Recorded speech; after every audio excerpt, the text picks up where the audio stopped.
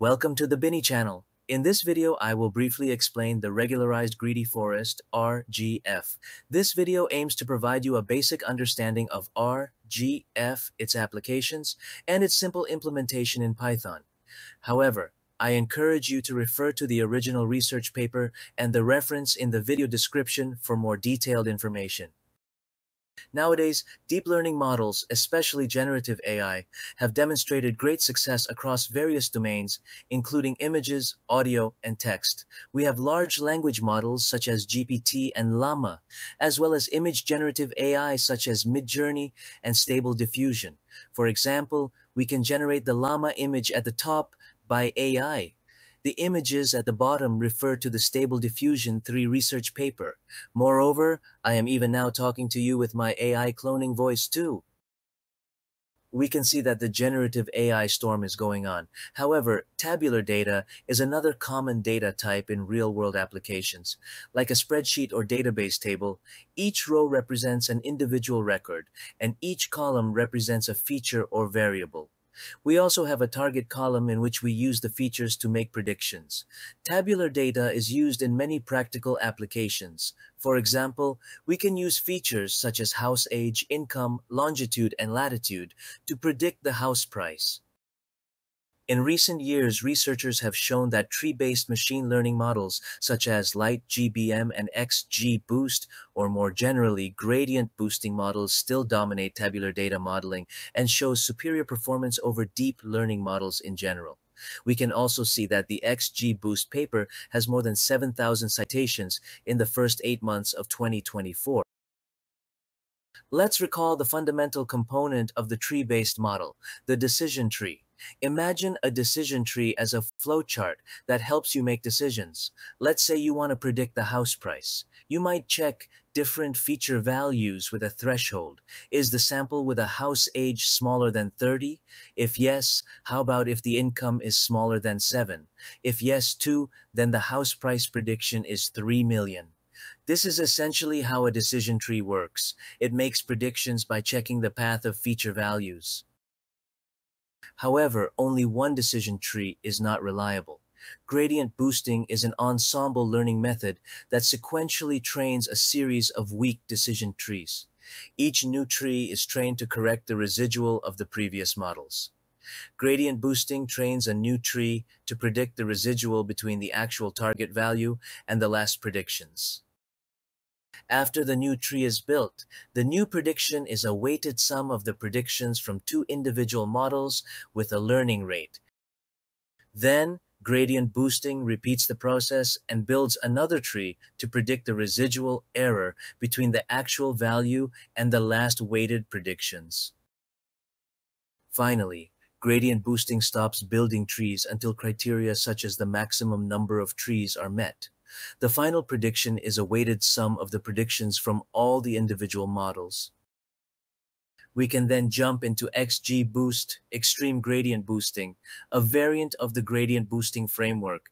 As you may have heard from many other videos, one of the core components of XGBoost is the regularized loss function.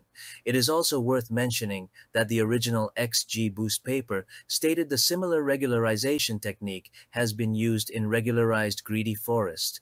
By incorporating regularization techniques, XGBoost effectively prevents overfitting and enhances the model's ability to generalize well to unseen data. This strategic regularization approach is one of the key factors that sets XGBoost apart from traditional boosting algorithms. Furthermore, XGBoost also supports the approximate algorithm to split the possible points by quantiles to fasten the training. The sparsity-aware split finding helps deal with the feature's missing values. Let's talk about Regularized Greedy Forest, RGF. It was introduced earlier than XGBoost. RGF has two main components. First, unlike gradient boosting, which builds the trees one by one sequentially, RGF builds the forest considering its current structure. When the weights of the existing leaf nodes are fixed, RGF performs the optimum structure change. In the figure as an example, we can split an existing leaf node in T2 or start a new tree as T3, ensuring that the regularized loss function is reduced as much as possible. As mentioned before, RGF has also considered the regularized loss function to avoid overfitting. Intuitively, the optimum weight in the leaf of XGBoost is similar to the optimum weight in the leaf of RGF, which considers the difference between the actual target and the prediction from the previous trees, with a term controlling the regularization. You may refer to the second reference in the description for more details. Moreover, RGF optimizes the leaf weight for the entire forest after the forest structure is fixed. This fully corrective update is the second main component of RGF. Suppose the forest structure is fixed. The leaf weights for the forest or previous leaves are then updated to minimize the regularized loss function. RGF learns a decision forest by repeatedly performing these steps for optimum structure change and weights until an exit criterion, such as the maximum number of leaves, is met. One application of RGF is energy load forecasting. We can predict hourly load forecasting using input features such as the lagged load, calendar, and weather variables. The second reference in the description compared the performance of the tree-based models such as XGBoost and deep learning models such as transformer-based model. The experiments showed that the RGF showed a good performance.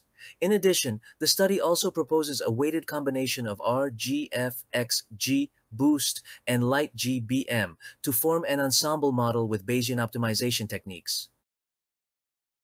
Then we can demonstrate the RGF on regression problem in Python.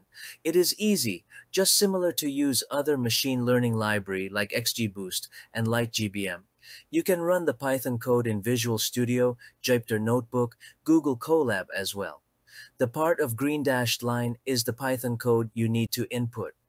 The part of blue dashed line is optional to try other hyperparameters, and the part of orange solid line is the results obtained after running the Python code. First of all, we need to install the RGF library. We only need to install once. You can also refer the original GitHub in the description.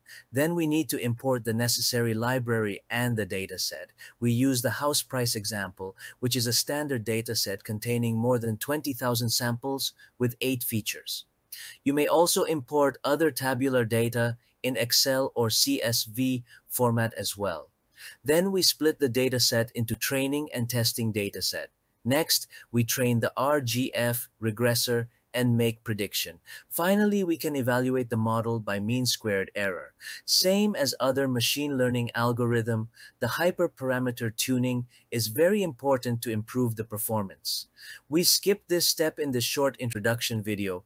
We can see that the performance can be improved with a lower mean squared error if we select other hyperparameters such as maximum number of leaves. Finally, you may ask when to use XGBoost or RGF in a problem. There is no universal machine learning model for all problems. We should simply try both in our experiment. Thank you for watching. If you enjoyed this video, don't forget to hit the like button and subscribe to my channel. See you next time.